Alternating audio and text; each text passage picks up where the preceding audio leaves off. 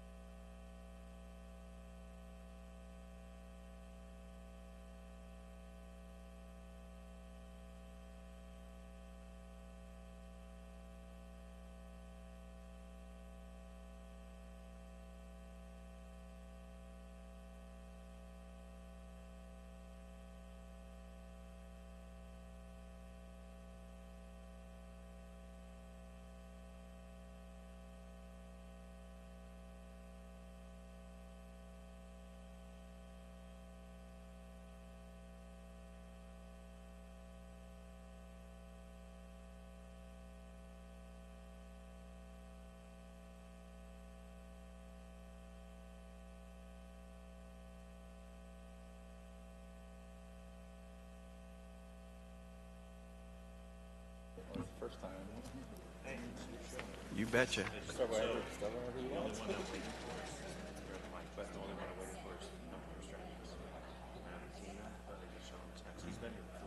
Yeah, he knows how to get here. Yeah, you can go slow on your stuff.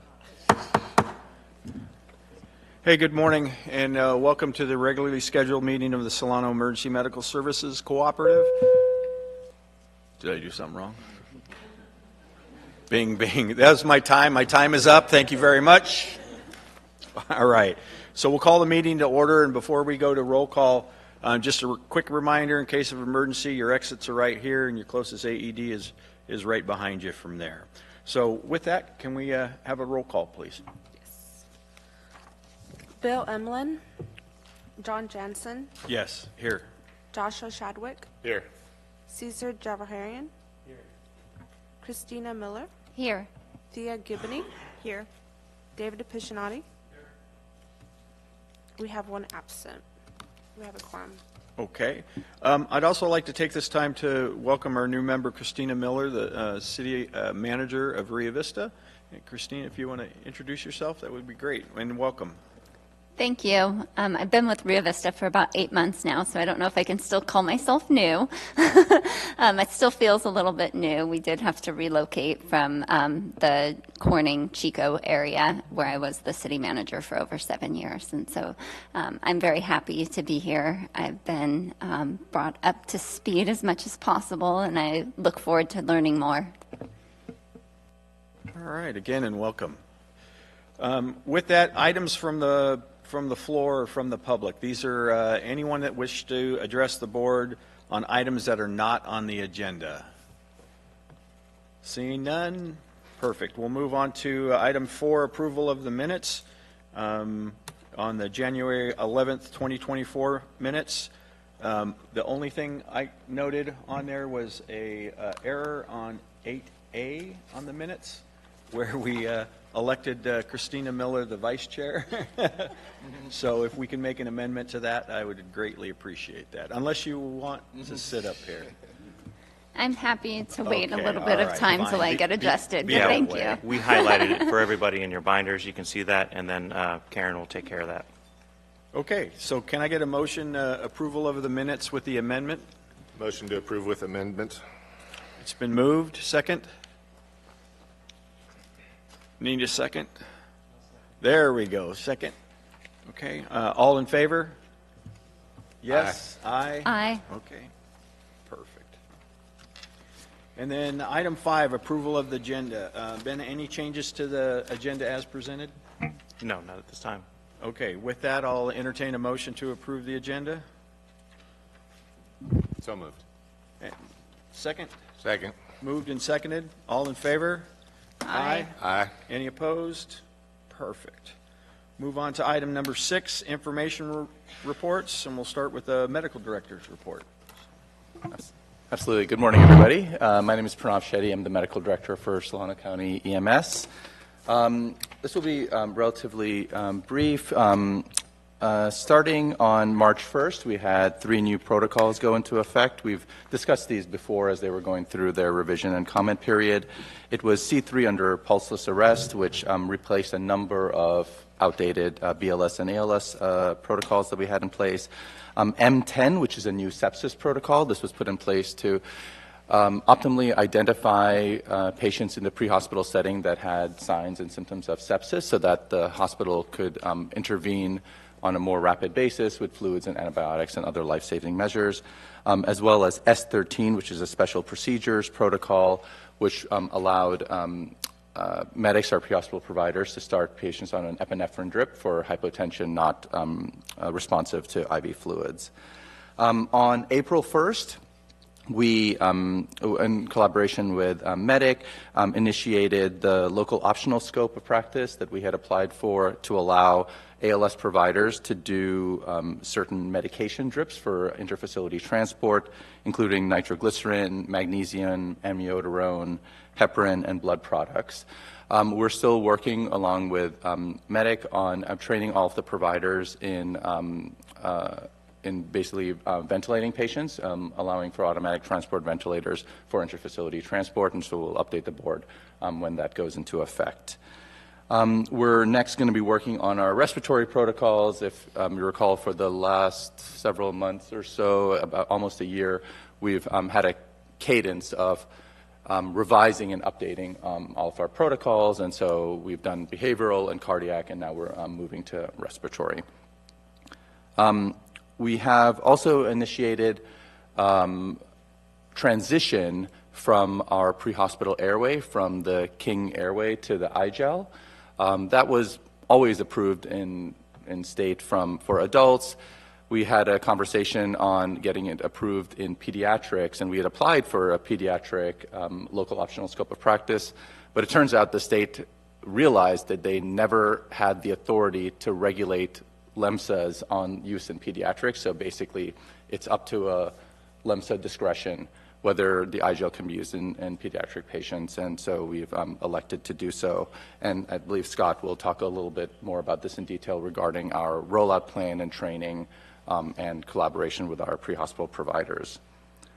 We had 2 disciplinary issues, not necessarily in Solano. There were two EMTs that were initially certified in Solano, but working in Contra Costa that had a patient care issue, and so our team assisted Contra Costa with their probations, which is active now, and then we are working on a revocation of a license for an EMT. This was a DUI case that we had discussed in previous meetings, and so that's the legal barriers have been lifted, so we're working on the regulatory side for their licensure issues. And that concludes my report. I'm happy to take any questions or comments. Any questions? Nope. All right. Well, thank you very much. Thank you. We'll go ahead and move on to item 6B, the administrator's report. Good morning, Board. The EMS team here at Solano County, we've been busy the last quarter. We've been participating in multiple drills. Just going to give you guys a little breakdown of those drills and the collaboration that we had in the county, if not the region, and if not the federal also. So the first one, I'm going to pass the mic back to Pranav real quick because he's definitely involved in the National Disaster Medical Service. It's a grant through the, you want to go for it? I did the abbreviation, so. Yeah, no worries. NDMS. That's correct. There you go.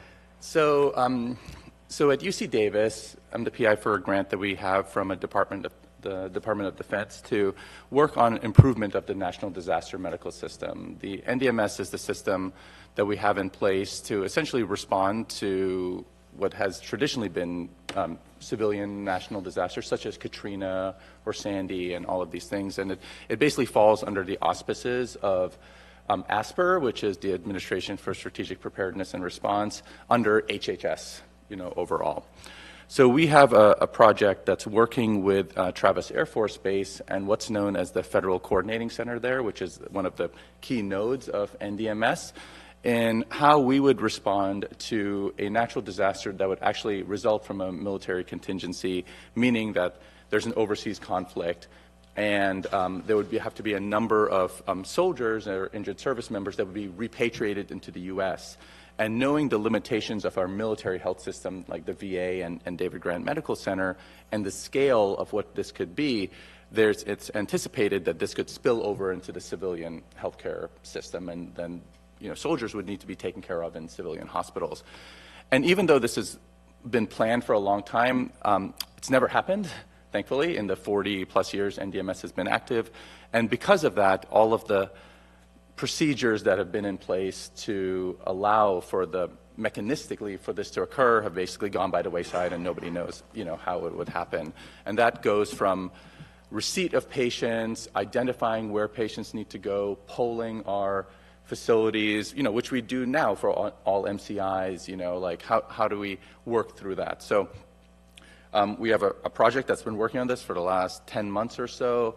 And of course, the Solano County LEMSA, and especially the MOAC and the MOAC function is integral to this because that's the entry point into our California Emergency Management System under SEMS. And so we have had many conversations, like internally, on this with our NDMS partner hospitals, with the Federal Coordinating Center, with other entities, involved in this. And actually recently, we had an exercise in which we simulated the receipt of 120 patients into Travis Air Force Base and basically virtually distributed them among our kind of local healthcare, into our local healthcare market.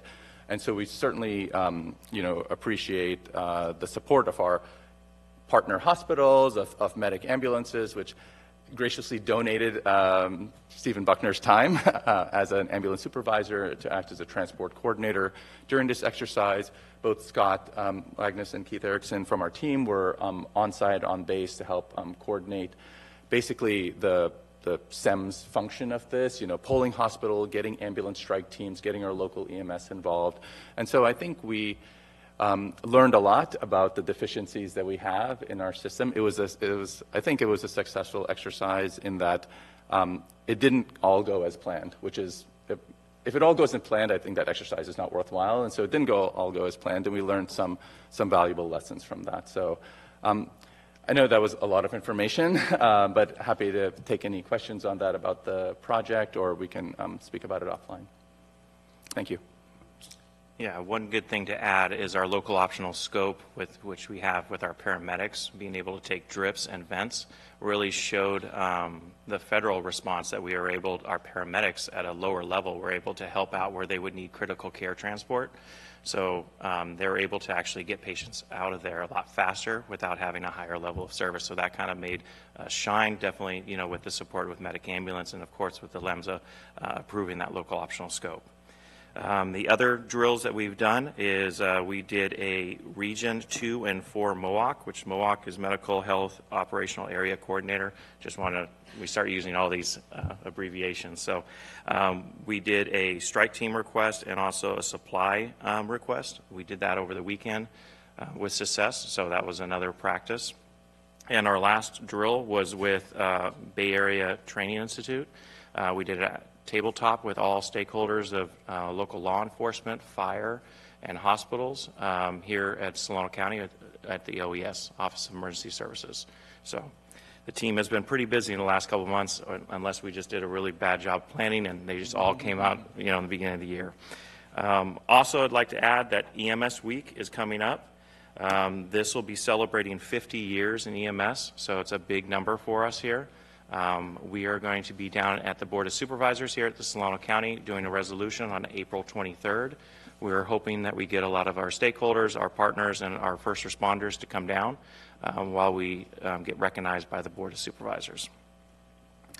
Now right to the system performances, which we're looking at is going to be October 1st, 2023 to December 31st, 2023. Our ambulance provider, Medic Ambulance, will be at an overall 98.6%.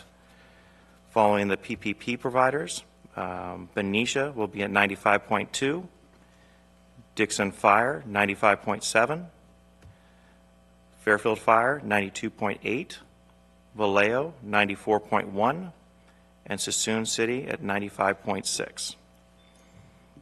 And that'll conclude the administrator report. Excellent, thank you. Medic Ambulance Operators Report. Welcome, Jimmy.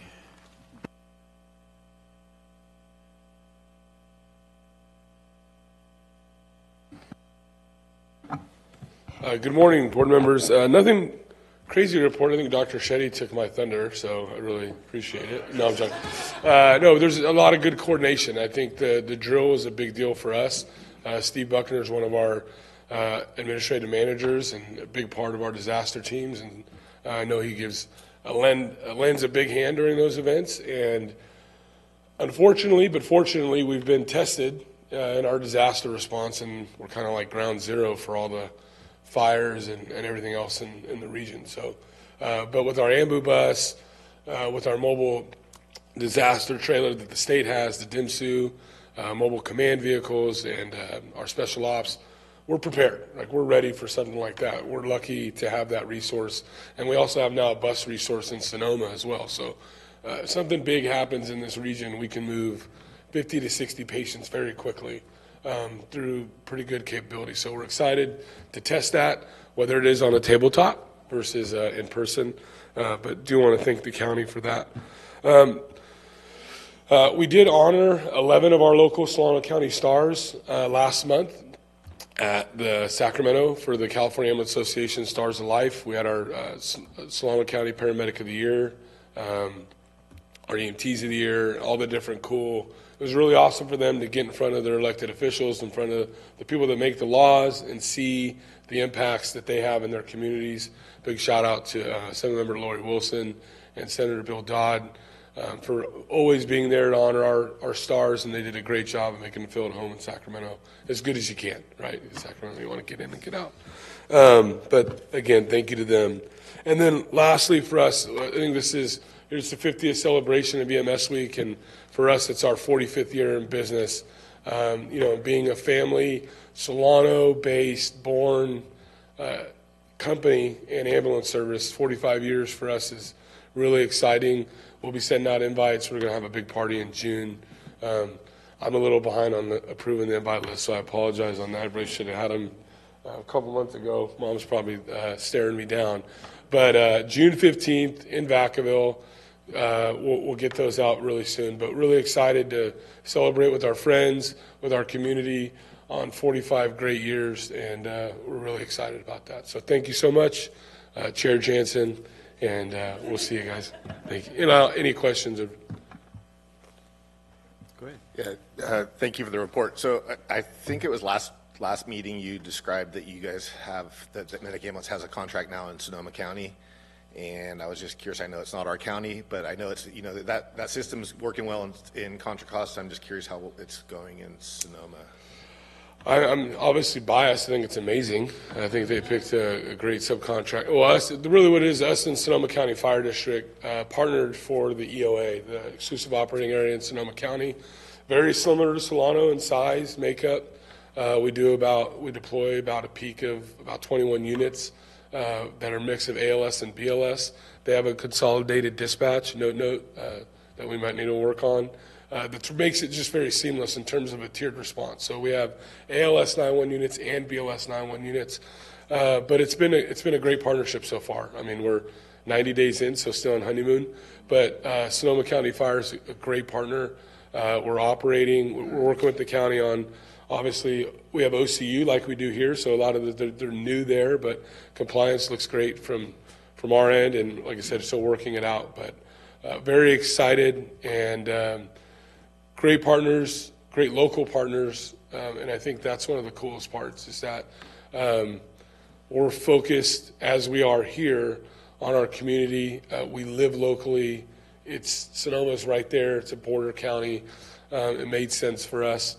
And again, also having the right partner with people focused on the community is a big deal. And I know we have that here too. So I think for us, with our partners in the Contra Costa, looking at how they're doing it, and really the economics of what's allowable in reimbursables for California, right, in terms of government funding for Medi-Cal. And that's a significant, what makes it feasible and makes sense. So I think, obviously, like I said, bias, that it's a fantastic system, but I think it's really cool to see and I know we don't have that here, and we haven't had that here for a long time, of fire versus private. I think we've had a great relationship and maintained that. That wasn't the case there. So it's been nice to see those barriers kind of break down, really that one team, one mission, one family working together, not against each other.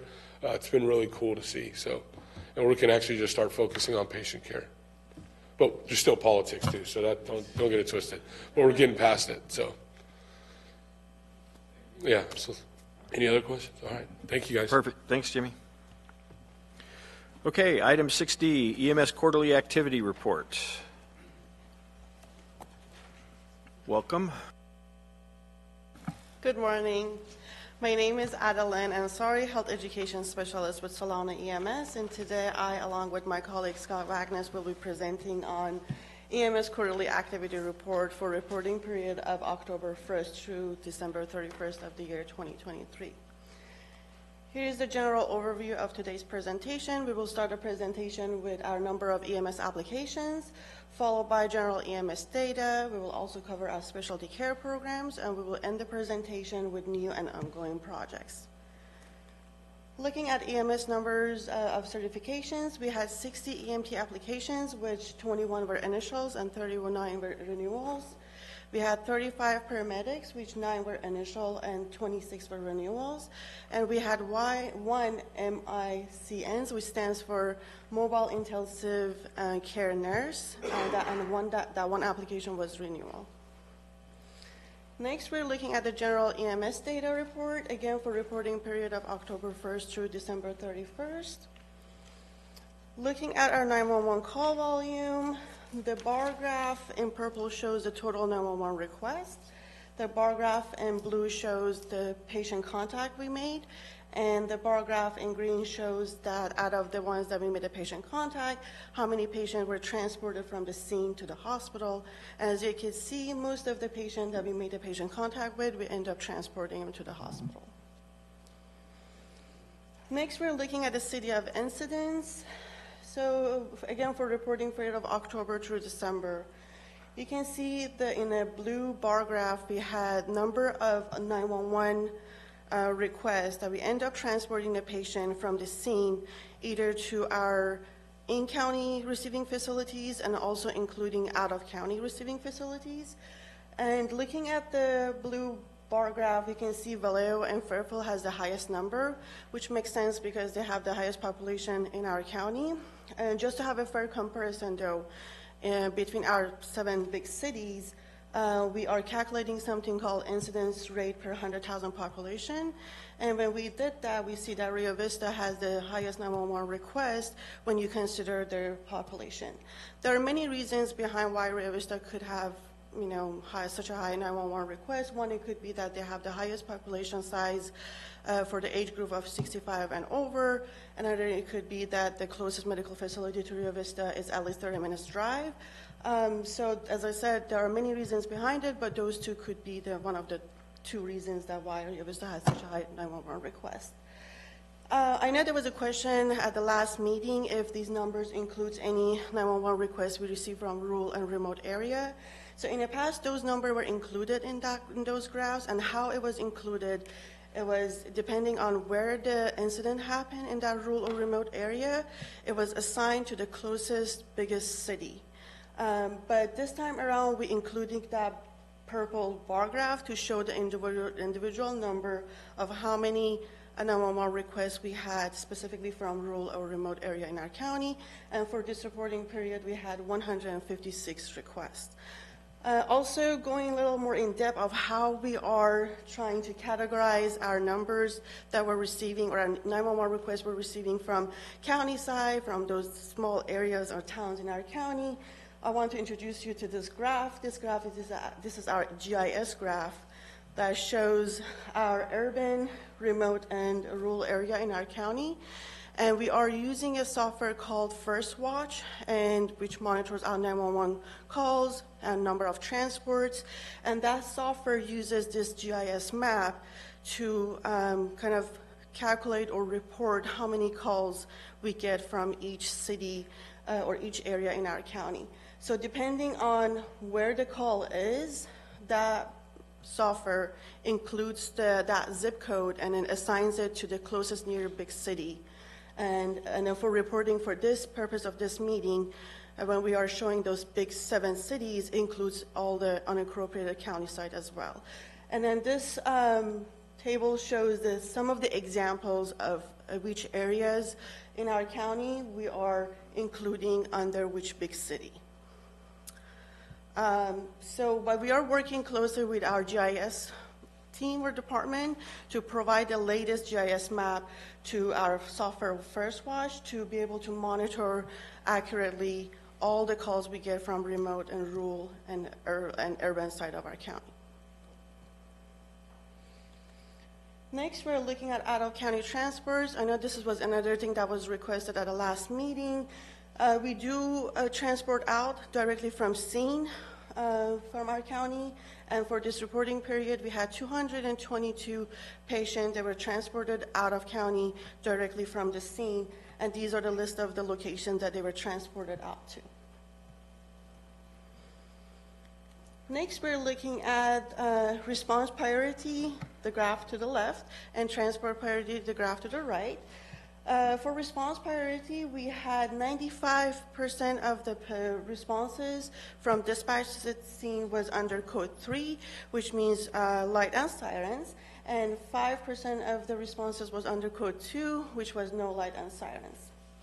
And as for transport priority, we transported a patient from the scene to the hospital 7% of the time under code 3 and 93% of the time under code 2.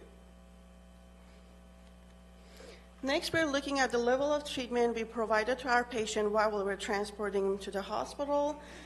Here you can see the trend analysis of this graph for the year 2023 being divided by each quarter. On average, you can see we provided advanced life support treatment while we were providing, we were transporting the patient, and which we called ALS. And around 35% of the times we provided basic life support treatment, which stands for BLS. We are working closely with our transport agencies to make sure we are updating our protocols, to make sure that we're providing the best care to our patient and also utilizing our resources wisely. So we're closely monitoring our percentages for ALS and BLS. Next, we're looking at ambulance patient offload time, which also known as APOT. So here you can see the APOT for the span of the 1 year divided by each quarter. And you can see the dotted line in red that shows the benchmark for our county, which is 20 minutes. And the dotted line in green shows the potential future county benchmark for APOT for California. As you can see, we're a little above that 20 minutes benchmark for our county, but we're definitely below that 30 minutes benchmark of California. Next, we're looking at specialty care programs. We have 4 specialty care programs in our county, which include STEMI, stroke, EDAP, and trauma. And these are the list of the designated hospitals for each program, and this list has not changed since last reported.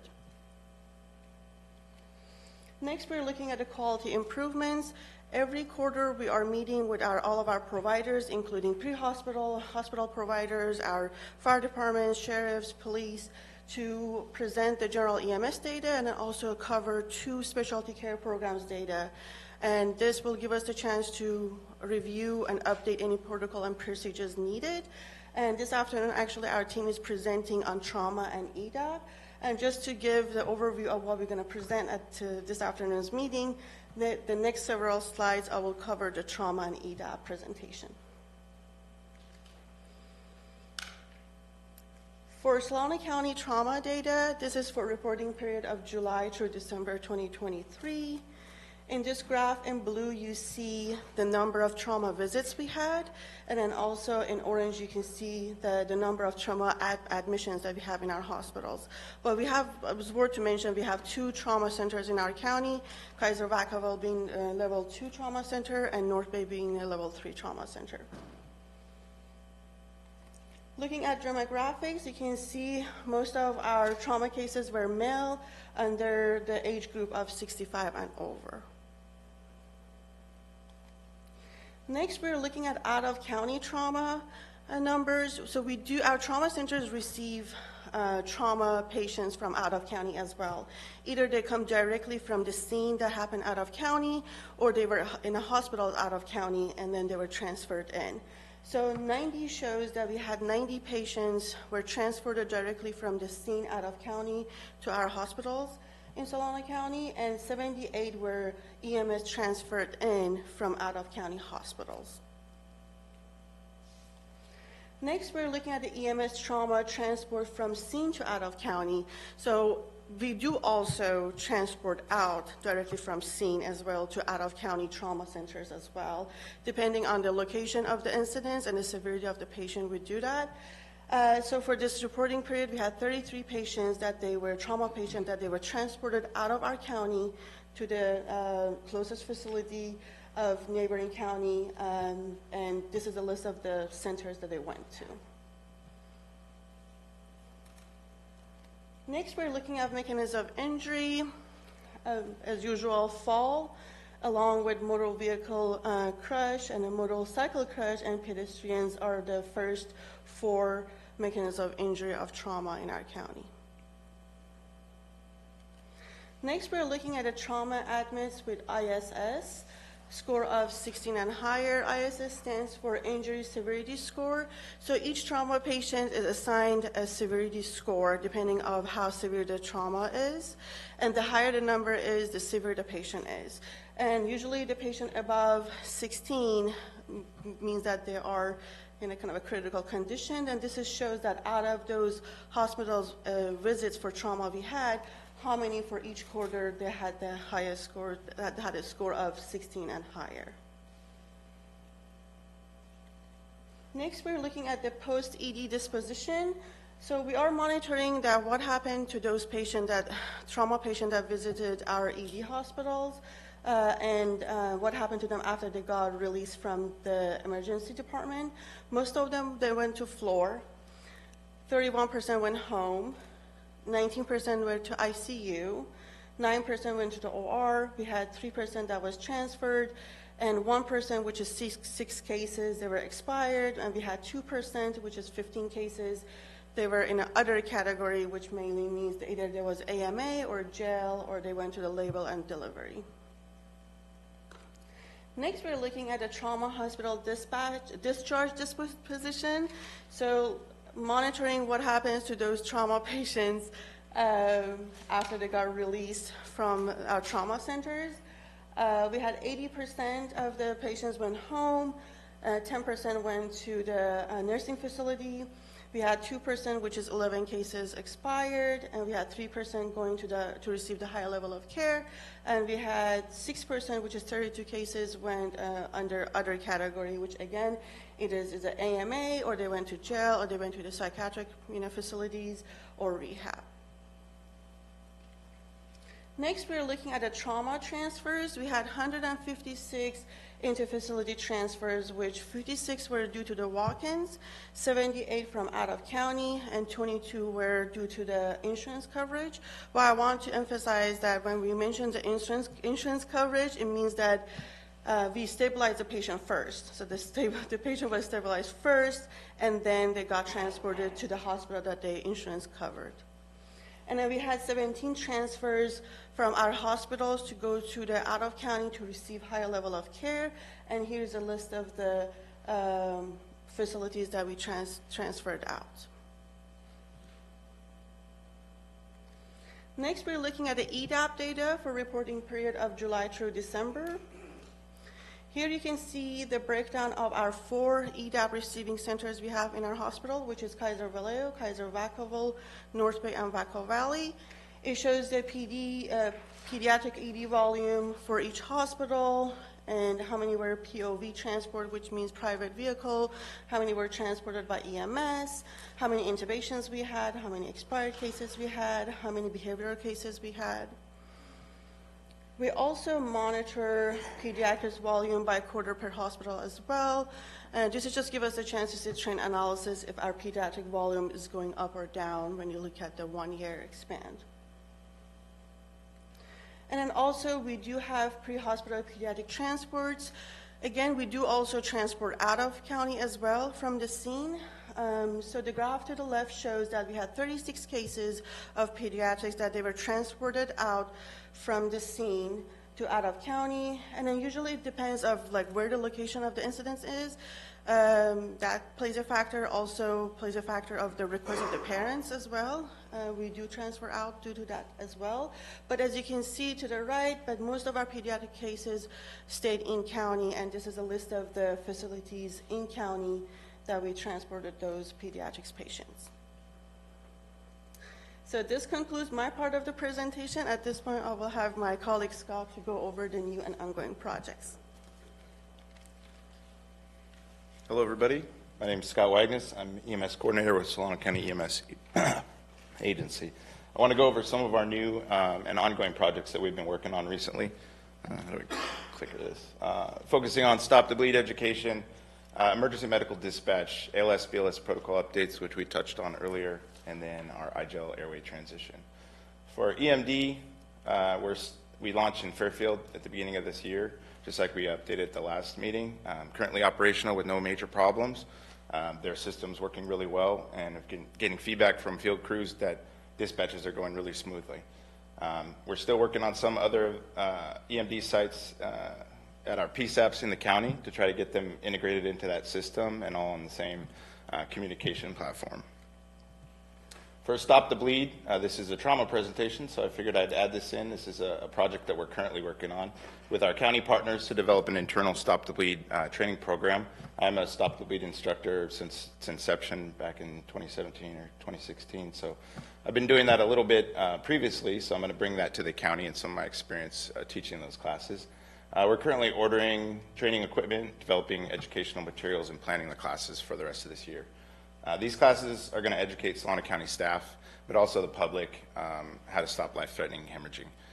This is going to be an initial training class for the basic program, and then we can do some train-the-trainer classes and expand that network of trainers throughout the county and really boost that throughout. For our protocols, we talked about this a little bit, C3, M10, S13, those are all protocols that launched earlier this year. And we touched on the M10 sepsis is, I'm seeing it in PCRs being currently utilized and getting some treatments that the patients were receiving previously, but there may be a little more focused care on this specific disease process.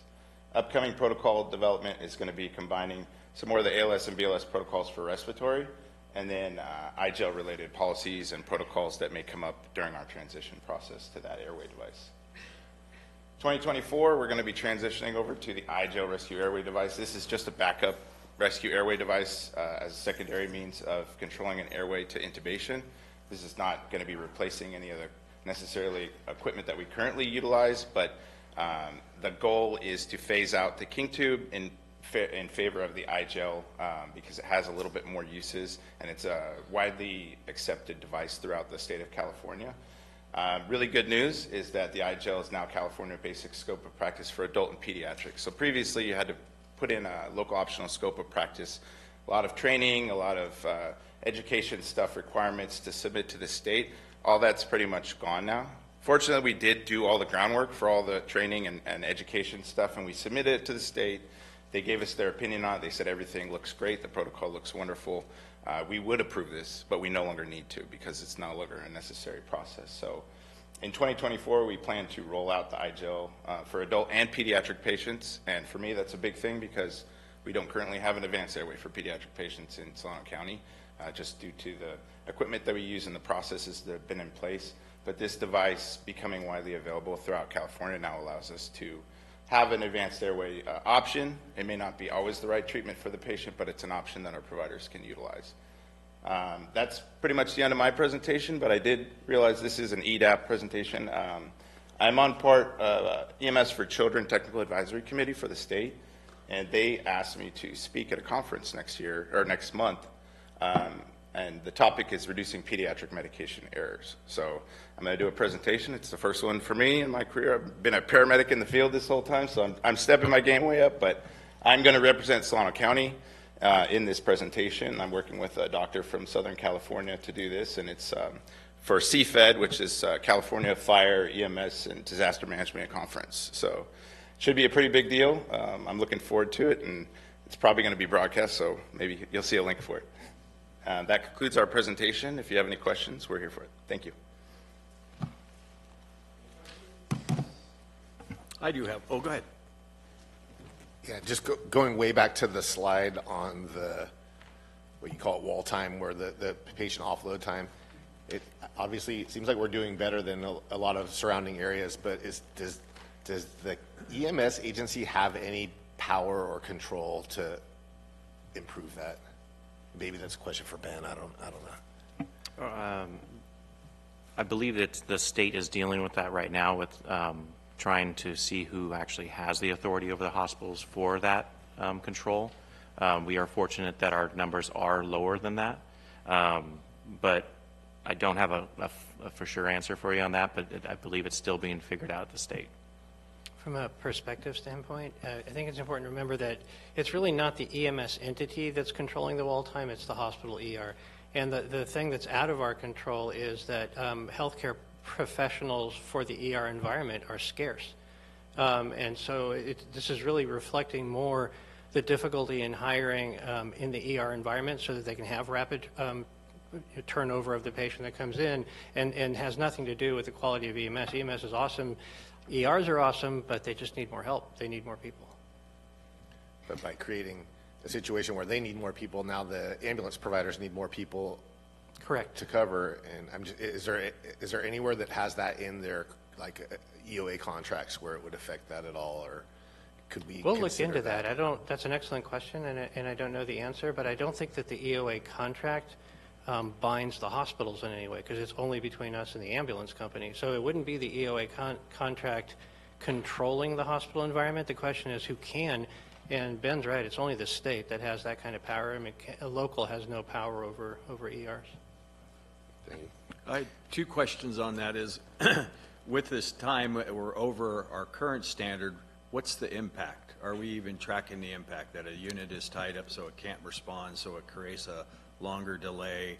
whatever that may be. And although our times are not too bad in comparison to a lot of systems that are hours on end, what are they doing to impact this? Is there other ways that we can work with EMS and the ER to find a way to drop those times down? Because again, ours is at 20 minutes, and other systems are extremely longer than that. So. I think I would start by reminding us that these are arbitrary times. There is no inherent right or wrong length of time. The longer that the ambulance is there, the longer it's not available to be in the field, right? So ideally, you could argue, would be 5 minutes, get the patient off and move right back out. You'll find that there's a correlation between urban density and ER density and the times that ambulances are holding. It's in the rural areas where we have the longer hold times. We have fewer ambulances, we have fewer ERs, we have fewer personnel. So there is a correlation by density, and Solano is fortunate that we have a very good density of ER capacity, and we have medic ambulance and Vacaville Fire providing the ambulance transports, and they're both exceptional. And so the 21, 22, 23 minutes versus 20 minutes, it's really hard to make a judgment that that's having a meaningful impact. Although, Jimmy, if you wanted to respond to that, I would appreciate your sense of it. Not putting you on the spot or anything. I'm sorry, Jimmy, I did not invite you up. I know, sorry, Chair. Okay, I'm Sorry, going to Chair. exercise my authority here. No, go ahead. No, I think a couple things on this, and I just give my perspective from the state side.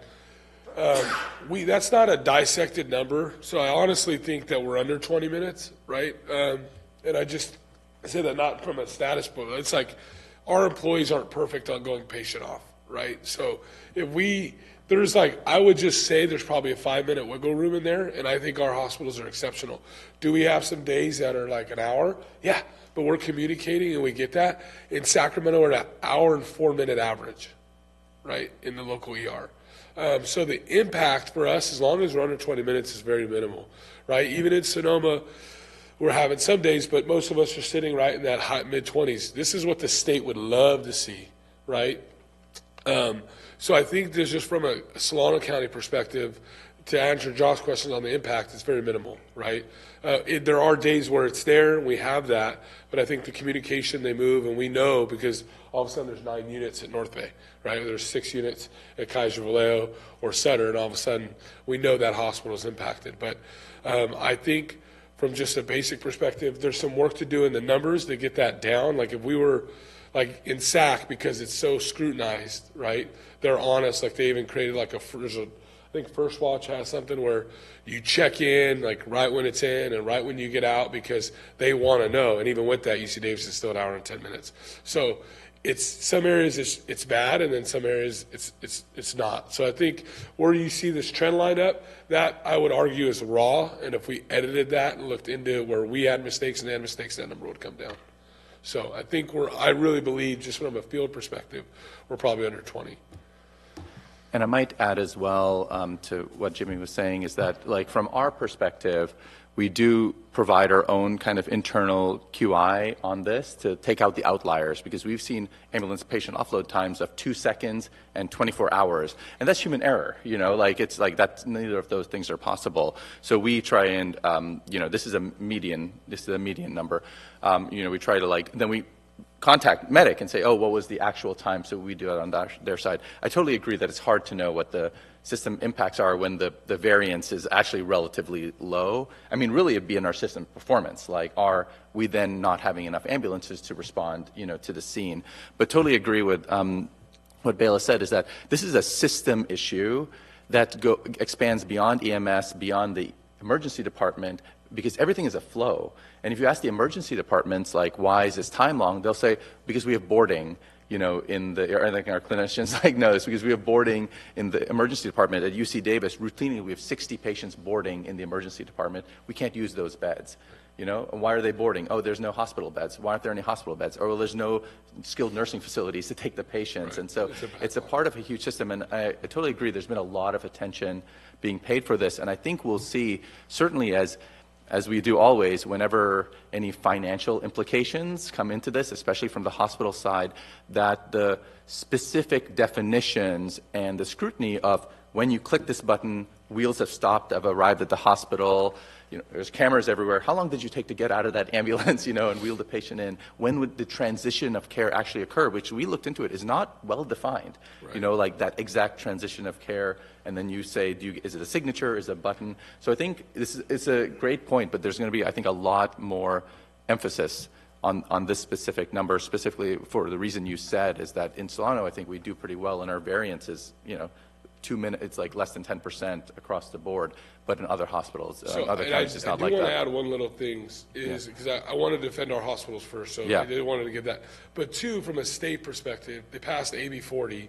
Now, EMSA doesn't have the funding for what they need to do to enforce AB 40, so we're seeing that that's a wall-time bill, and it's going to see to measure and make sure the state, so that's coming. But I do think, this is just Jimmy speaking now as an ambulance provider, I do think LEMSAs have a little more teeth than just saying it's on the state, right? Because we do designations, we do have oversight of hospitals on certain things. I don't think our hospitals are at that level at all, so I want to say that. But I do think, and we're saying this from a CAA perspective, to MSAC and to EMSA, that the county has a little more, like even in Yolo County when we deal with Sutter Davis sometimes, like there is some teeth that you have, whether it's through designating or whatever, to say, hey, this is a problem, you need to do something.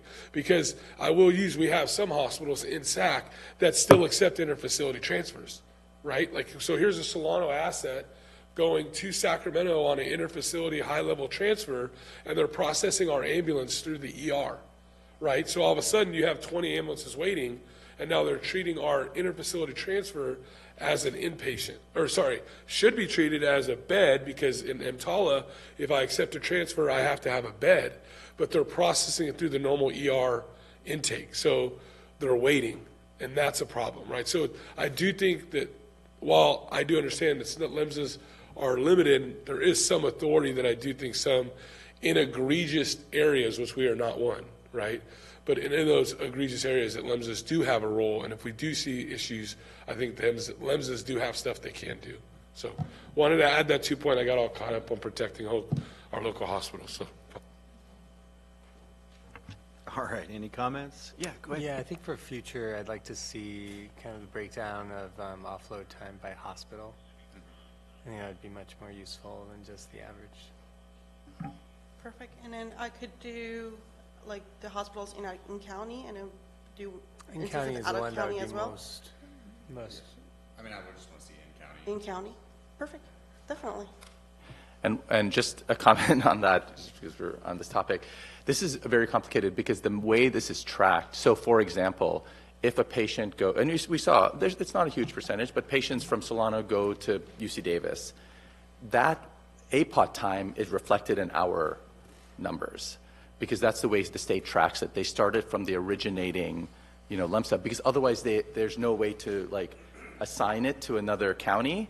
So just that caveat that if there are counties around us, and if we go to John Muir a lot, John Muir's APOT time is in there.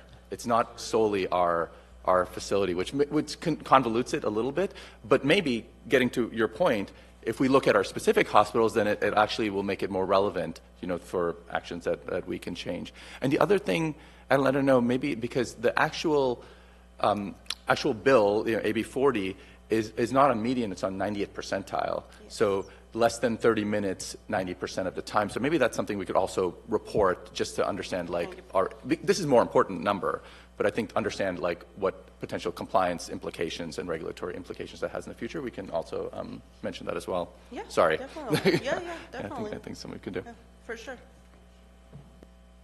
All right, anything else? I just wanted to make one final comment, if I may. From an outcome perspective, if you're tracking outcome, the fact that our response times are so incredibly high is a reflection on impact on capacity of the ambulances. So, the city response times are extraordinary. Medic's response time is ridiculously great. And so if there were a meaningful impact, we would see reduced response times, and we're not. So, the response percentages are a way of monitoring the overall impact of this on the system, and I would agree with Jamie that there is no discernible impact given how high our percentages are. that's true from a patient outcome standpoint, but potentially not from a financial standpoint. I mean, if Medic is having to hire more people and put on more ambulances to keep those times down, then it is impacting the system, not from a... It's part of the larger impact on healthcare. You're right. Healthcare is more expensive because we have redundant ambulances to accommodate this reality. Yeah, that's very accurate. Also, I'd like to add, too, part of the programs, why Solano County is so good on those numbers, is the process that we're going to be reporting at our quarterly later, our alternate level of care unit. That is a BLS unit that is responding to a 911 call and seeing if it's going to be passed on to that BLS unit, so that 911 vehicle is now available with that fire department to keep our times that way. On top of that, with the local optional scope of making paramedics have vent and 5 drips, that's helping the hospitals get those patients out in a timely manner than waiting for CCT, which could take hours. So we're definitely thinking outside the box here in Solano County. I mean, there's definitely more data that we can, dive in. But I just wanted to note on that. On top, when Jimmy said that, they have communication between the hospitals, they do. I'm saying if they go past the 20 minutes, they get a hold of a supervisor. The supervisor gets a hold of the ER nurse supervisor. And if it gets to more than 45 minutes, somebody from my team gets notified. So, I mean, the collaboration is shown right there that you're not going to see in other counties. So I just wanted to know. All good? Okay. Well, thank you to staff for presenting. Good luck on your presentation. Expect to see it on YouTube or something like that, right? Or just send us a link. We'll watch it. But good luck. Yeah. With that, we'll move on to item number 7, items from the public. So this would be anybody that would like to address the board on our regularly calendared items, which we only have one of. Is there anybody that would like to do that? Seeing none, we will move on to item 8, and it is the progress update on our exclusive operating area and request for proposal and timeline presentation. Yeah, Bill Bullard will be coming to do the presentation.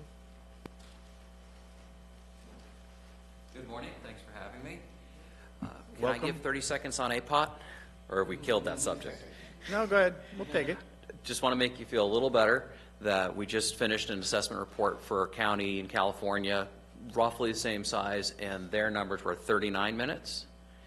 Taking that, using the difference between 39 and 20, so 19 minutes on average extended, taking that times the unit hour cost, came out with a $4.8 million impact to the provider. So, and we will do the same type of analysis for you in the report that you will see here by your next meeting. So that's part of what we do. I think it's also very important, as you heard about response times, if you were to look at these as patients that arrived with lights and siren on, this number would probably be less than 10, probably less than 5. That's part of the challenge, as the clinicians here know. So it's a huge issue, but know that we'll give you a little more tangible numbers for what the cost is, and we can also talk a little bit about some of the solutions that other places are using. We've done that with the California Healthcare Foundation about alternate strategies for what to do with patients. So, all right, with that, we'll move on to, we've provided an update in the board packet you have. Very simply, we have completed quite a few interviews. As of next week, we'll have completed the interviews. We have all the ambulance providers been talked with, the non-emergency providers have been interviewed, the hospitals, the EMS agency, EMS medical director, etc. And on Monday and Tuesday next week, we will finish all the fire department interviews. We have sit-alongs and interviews with the dispatch centers next week, as well as a ride-along with medic ambulance. Something we do is we always get to the street, see it from that perspective. So we will go to your hospitals. We'll watch the offload directly. The only thing that's still outstanding is whether or not the Solano County Fire Chiefs Association would like us to attend a meeting if they'd like that type of group discussion. So that offer's out there, and we'll see if they want to take advantage of that. We've gotten a decent amount of data. We're still being refined and sent to us, and we'll start to put this together, such as the APOT data we talked about. And if there are any questions, I'm happy to answer them. As I mentioned, our timeline right now is next month we would have the draft EMS assessment completed, And certainly by whether you prefer a separate meeting or in your meeting in 90 days, if you'd like a recap of that, we'll be able to provide that for you.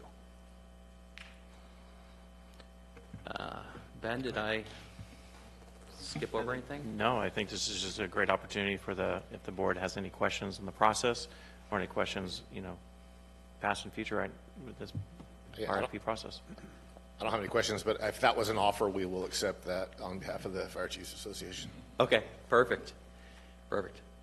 And are you the go between? Okay, perfect. We'll make that happen. Anyone else? I do have a question. Is it Please. normal to not interview the board or to interview the board in this process? And my point being that you're talking to a lot of the stakeholders except the consumers, and that's my job, is to look out for the consumers as well. And it looks like that piece is missing in the stakeholders. And I know you probably wouldn't want to talk to the Taxpayers Association as a whole or anything like that, but Yeah, that's a great question. That's my question to you, and I raised it to Ben. Yeah. Go ahead. I'm sorry. Yeah, I think we'd be looking at some potential conflict of interest issues, so we'd want to look at that further before that happens. I didn't know that was an issue that was going to be raised, so but we can look into that. Okay. Yeah, I'd appreciate it, just to see if we have the ability to do it without any conflict. I don't want to put any glitches in the process at all, but it would be interesting. So, have you done it before? May I ask that? Absolutely. So we're wide open. We will interview. We will talk with anyone and everyone that's interested in talking with us. Normally, the public is not educated enough on what they're receiving. They just know if they dial 911, they're going to get something in a few minutes. And so we have done a couple town halls, have not usually received a lot of interest. Usually the stakeholders show up at the public town hall meetings to make sure that their opinions are being heard as stakeholders. But that said, happy to meet with anyone. Okay, great. Thank you. So if you can let me know whenever, that would be great. All right, appreciate it. Anything else? All right. Well, Bill, thank you very much. All right. Thanks for the time. Okay. And we move on down to board member comments, and we'll start with, anybody have comments from the board? Anything? Okay, hearing none, but of course I do. We made mention earlier of the proposal that Sonoma County is doing now with Medic and what Contra Costa is doing. I know that was a potential here in this county as well. Is there a chance for an update on where we are with that that process? Because it's been kind of quiet. Don't really know where we are or anything with that. It's not good when the attorney has to lean in on two of my questions. I think This will be the last time you see me holding this position. it's so much easier when it's Bill. So I mean, the answer to your question is it's not our process, so we don't really have any insight. I mean, this isn't something that the county or the agency is involved with. So it's a good question, but I don't believe we have an answer as to where we are on that, do we? Or has it been proposed from the fire department formally, or? I don't think we have information to share on that, no. Okay.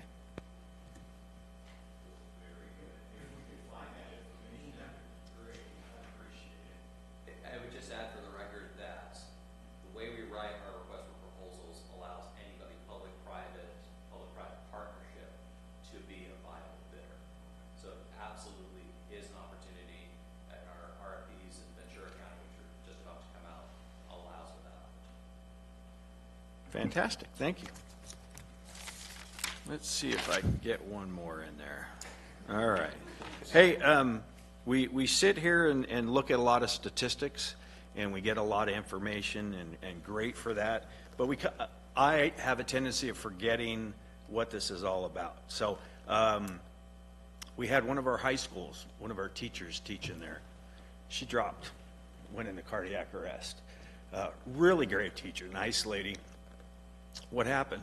Boom, just exactly what was supposed to happen. Principal got down there, started CPR, put the AED, defibrillated a couple times. She's alive and well, getting ready to come back to work in about a month. And so just wanted to that happens all the time in this county, right, with all the players. So although we sit here and look at this data, let's remember back to what we're really doing here, and that's what I'm really appreciative of. So I just wanted to end it on that. Okay? With that, we're adjourned. Next meeting, July 11th, right here. See you then.